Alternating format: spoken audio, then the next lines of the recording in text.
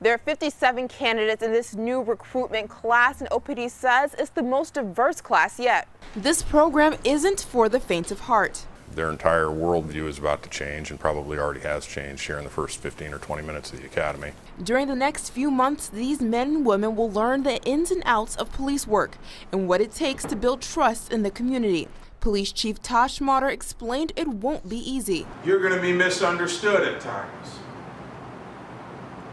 You might make a mistake and have it be merely a mistake and have your motivation supplied for you.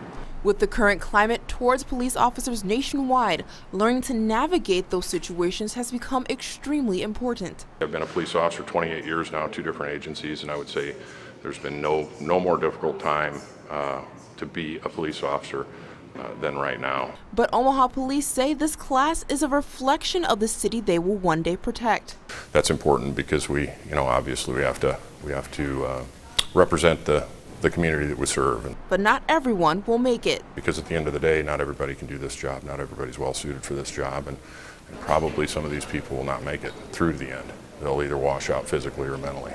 The next 23 weeks will be trying for these recruits, but once this process is over, that's when the real work begins, and they begin their field training. Now reporting in Omaha, Lauren Scott, KETV News Watch 7. Now the candidates who make it through training will graduate next March. The Bellevue City Council tonight will vote on whether to ban smoking at all apartment complexes. It's an update on a story we first told you about earlier this month. The proposal prevents smoking at apartment complexes and also bans all outdoor grills. A city councilman introduced the ban after watching the second Gateway apartment fire. Again, the Bellevue City Council voting on this ban tonight at their meeting.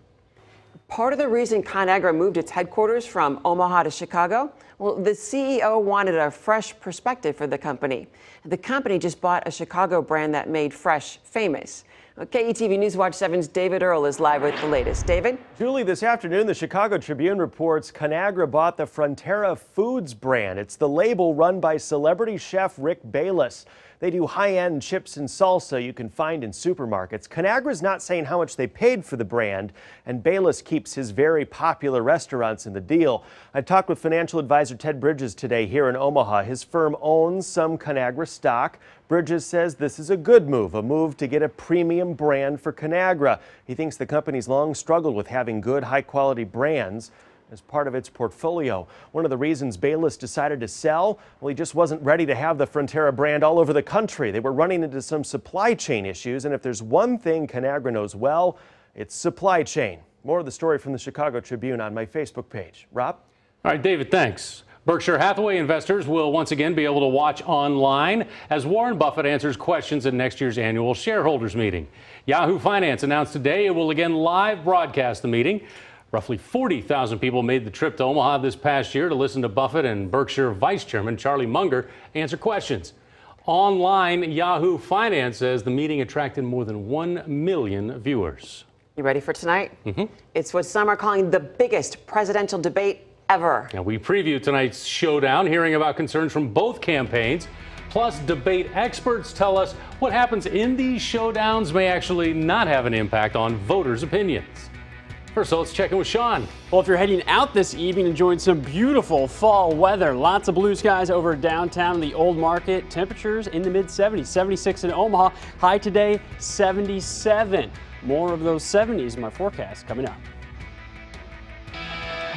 You're watching Omaha's news leader, KETV News Watch 7, with Rob McCartney, Julie Cornell.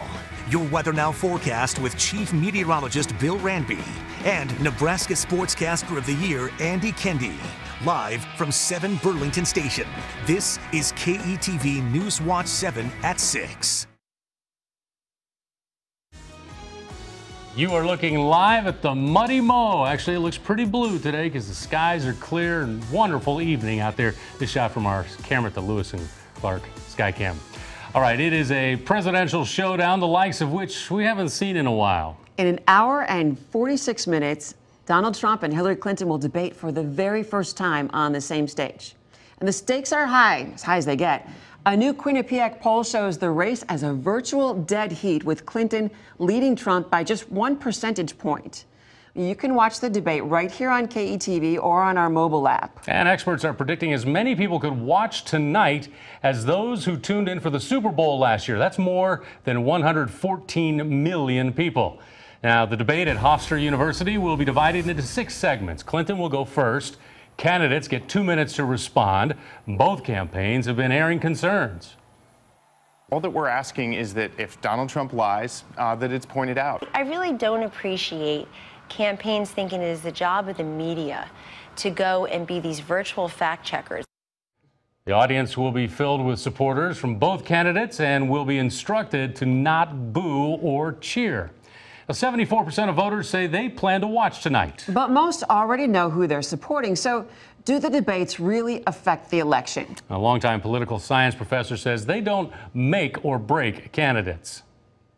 The studies show in political science that there's almost never been a debate that has changed the course of a presidential